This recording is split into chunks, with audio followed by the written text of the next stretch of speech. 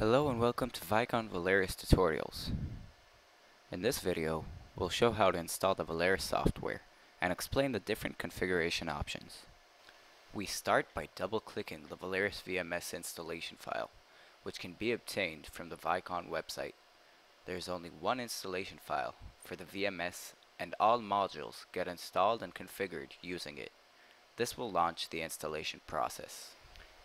Allow the installation a few seconds to run. Opening in a welcome screen, if you want to proceed and install the Valerus VMS on the PC, press Next. If not, you may press Cancel. You will be required to agree to the End User Software License Agreement and click Next or abort the installation at this time. Click Install. The installation process may take a few minutes to complete. Once complete, press Finish. The Valerus Launcher window will open within a couple of seconds. The Valerus Launcher is used to configure the specific modules this PC will run by choosing the actual role this PC will serve out of the following options. Application Server. Selecting this option will configure the PC as an application server only. This means it will run the application server and web server modules and will be the PC you will browse to in order to log into Valerus.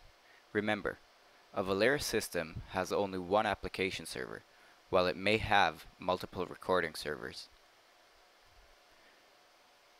Recording Server. Selecting this option will configure the PC up as a recording server only. This means your PC will be configured as an NVR for streaming and recording purposes. All-in-one. Selecting this option will set the PC up as both the application server and a recording server. This is a typical setup for smaller size systems where all modules reside on one PC. Remember, a Valerus system has only one application server while it may have multiple recording servers. This is true also to an all-in-one system, where additional recording servers can be added to it. In this demonstration, we will select the all-in-one option for my PC. Once the launcher completes the configuration, you should now see a pop-up message on the bottom right of your screen saying the application server is now up and running. Because we are running an all-in-one system, after the application server message disappears, another one should come up saying Vicon NVR is now up and running.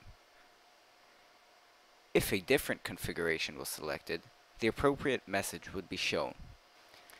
In case the configuration process resulted in an error, it will be displayed to you.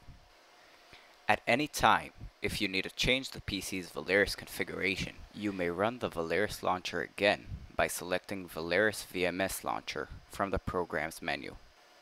Valerus is now installed on the PC and is configured as either an application server, a recording server, or as an all-in-one, which runs both.